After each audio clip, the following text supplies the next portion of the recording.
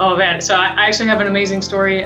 When the chief of the astronaut office called me, I was actually on vacation with my sister. I have a twin sister, and her 5-year-old daughter was in the back seat. We were in the car together, and so, I answered, and it's kind of a twin thing. I grabbed my sister's arm, and she knew before I had even said my answer what was going on. And so then my niece heard it as well. And as soon as we got back to my sister's house, naturally my first phone call was to my husband, but then my niece runs inside and says, "Auntie's going to be an astronaut." So then my 2 nephews, they're 10 and 8 years old, then they knew before I knew, and I couldn't imagine a better human to steal my thunder. My 5-year-old niece is just, it's so exciting, to see the little kids out there, to include my family, how excited they are about NASA and the space program and, where human spaceflight is going. So I think I'm just as excited as they are.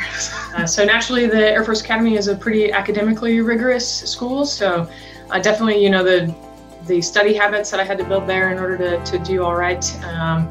But also I played volleyball on the Air Force Academy team. And so being a part of that team, I think, has been monumental for me. My volleyball teammates were actually at the announcement yesterday. They came down to Houston to celebrate with me. So being part of that team now has just kind of prepped me to join the NASA astronaut team. I can't wait to start building the same kind of bonds with my classmates here and getting to know all of their unique backgrounds as well.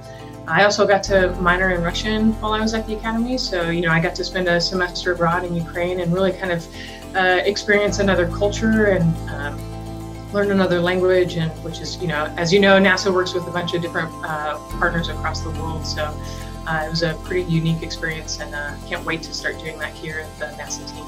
It's been an amazing experience, a ton of love and support from all of the Air Force Academy grads, all of the friends and family there from Colorado. Just excited to be chosen to be a NASA astronaut, and still can't believe it, like I said. And for all the little kids out there, work hard and be a team player, and you'll get anywhere you want to in life.